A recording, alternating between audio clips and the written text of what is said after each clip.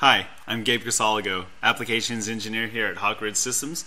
With every new release of SolidWorks, I'm always excited to see what the new enhancements are. Today we're going to take a look at a new type of mate in SolidWorks 2015 called the Profile Center Mate. This new mate allows us to quickly and easily center two components to one another. If I click on my Advanced Mates, I'm going to select the Profile Center.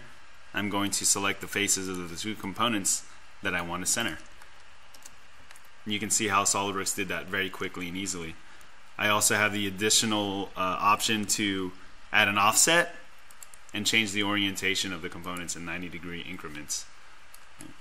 Now, of course, with these mates, I'm able to change the size and location of these components and still have it maintain the profile centers.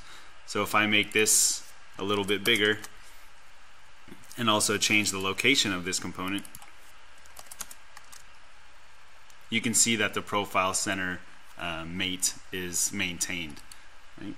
You can also use this type of mate to locate circular profiles such as fasteners. So if I go back to my mates, profile center, grab the circular edge of this bolt and this one here, I can go ahead and mate that up very quickly, and I can also lock the rotation as well. Right, so this is going to reduce the number of mates in your assembly. Previously this would require a concentric and a coincident mate, and I can do it here with the profile center mate in one shot. Okay.